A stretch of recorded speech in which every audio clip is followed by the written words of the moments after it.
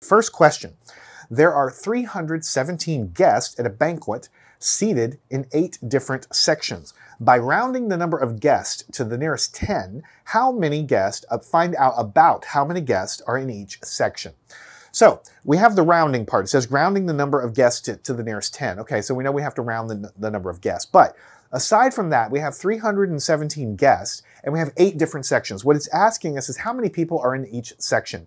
So that's clearly a division problem because you're taking a total number of people and you're trying to figure out how many will fit into 8 different groups, 8 different sections. So that's a division problem. How many will we fit in each room? That's dividing the total number up.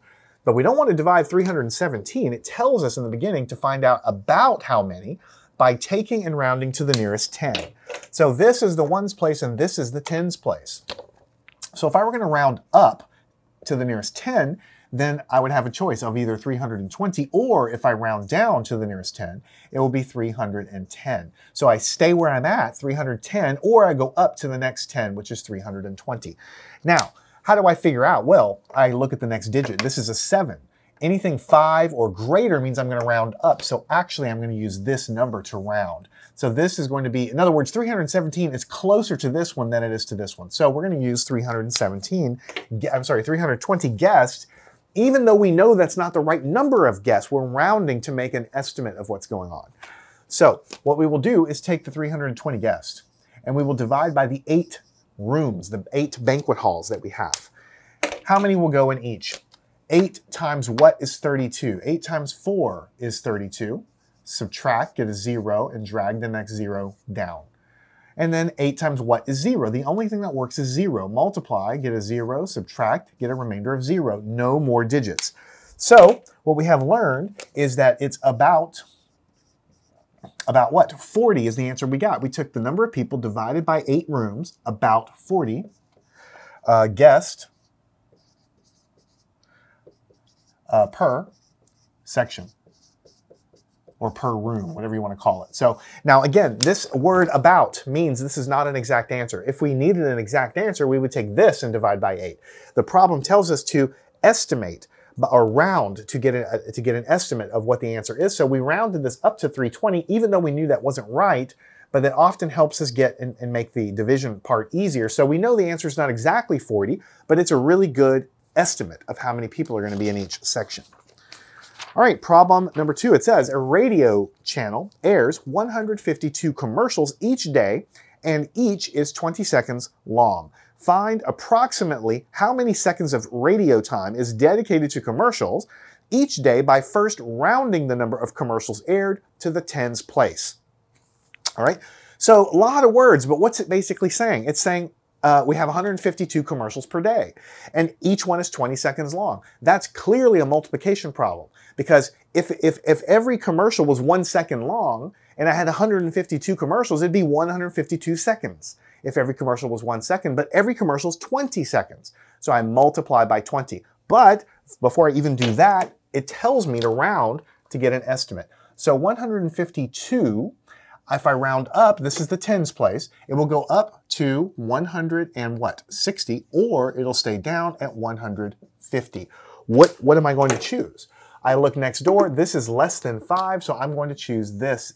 Even though we know that we don't have this many commercials exactly, this is the estimate because we're just trying to get an approximate answer here. All right, so we take 150, even though we know it's not quite right, it's an estimate, commercials, and we have 20 seconds apiece, so we're going to multiply times 20. Let's take a look at how to do this. Start with the 0. 0 times 0, 0. 0 times 5 is 0. 0 times 1 is 0. Drop a 0. 2 times 0, 0. 2 times 5 is 10. That's a 0, carry a 1.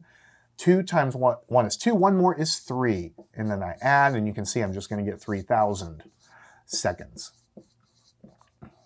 And I'll put the word about. Why do I have to use the word about?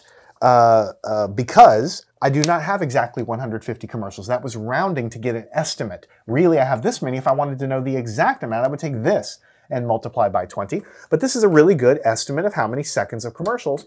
And so that's why we're doing the rounding in that problem. All right, let's take a look at problem number 3. It says, Becca has 348 inches of ribbon and wants to make bows that each use 12 inches of ribbon. How many bows can she make? Is this multiplication or is it division? Well, it's clearly division because I have a large number of inches of ribbon, and I know that each one takes 12 inches. How many can I make?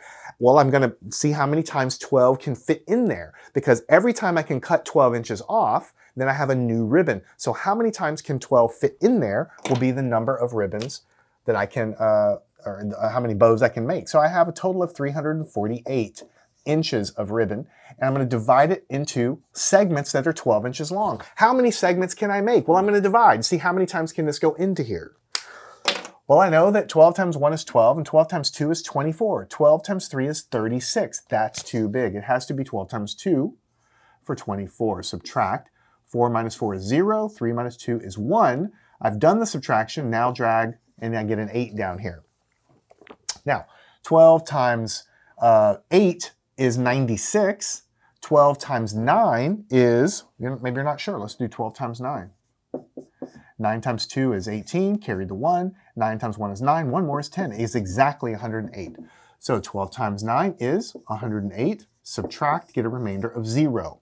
So the answer to the division problem, when I take 348 inches of ribbon and try to see how many segments of 12 inches long I have, 29 ribbons, 29 bows. I can make that many because I have 29 segments that are this long. That's really what I'm doing here. All right. Only 2 more. Let's take a look at problem number 4. It says Jeremy is putting paving stones on a sidewalk. If the sidewalk is 14 meters long and he needs 6 pavers for each meter, how many pavers will he need? This is multiplication because you have 14 meters total. Think about it. If you had 14 meters, right, and each meter only needed 1 paved stone, if the problem were different, if every meter only needed 1 stone, then it would be 14 meters. That would be, or 14 paving stones. That would be all you would need. But every meter takes more than 1. It takes 6. So I'm going to have to take the 14 and multiply by 6 to get the total number of paving stones that I need.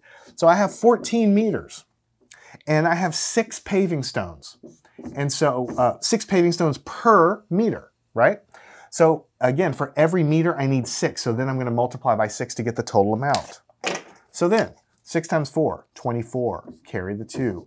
6 times 1 is 6. 2 more is 8. And so the answer is 84 paved stones.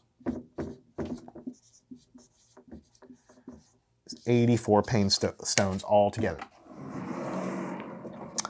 All right, we have one more problem. It says, a new video game has 91 levels. If DeAndre can finish 7 levels every week, how many weeks will it take him to finish all the levels?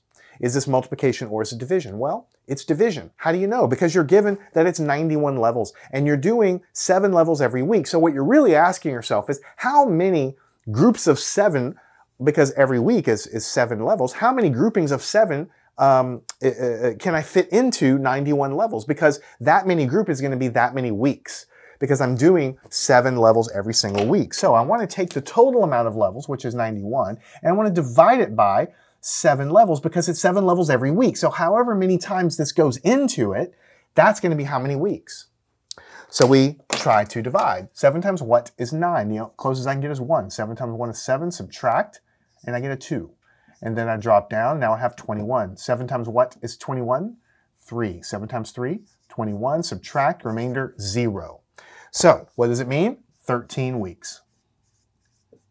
13 weeks. If you wanted to check yourself, of course, you could take 13 and multiply by 7. We can just do it here if you want. 13 times 7. If it really is 13 weeks, and it's 7 levels every week, then 7 times 3 is 21. 7 times 1 is 7, and then 8, 9. So if it was 13 weeks, which is what we said, and 7 levels every week, then we multiply, we get 91 total levels, which is exactly what we had in the problem statement to begin with. So here we have conquered multiplication and division word problems. We are just getting practice, kind of like using these skills mostly to read and understand when a problem is multiplication and when it's division.